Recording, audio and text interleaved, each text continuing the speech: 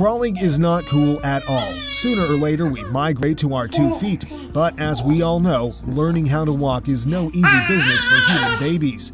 We fall, tumble, and crush. It's a leap of faith. These baby barnacle geese take this leap to a whole new level. I mean, at the end of the day, gravity is a habit that is hard to shake off, and these babies have to go above and beyond to survive. Few days after they hatch so high up on a cliff, even before they've had their first meal. Yeah, no food up there. These babies must show they've got a knack for flying. They must throw themselves off the cliff and be willing to miss. Yeah, the missing part is the toughest. Boom, bang, ouch. The aftermath is not cool. It leaves many injured and even dead, but others survive against all odds.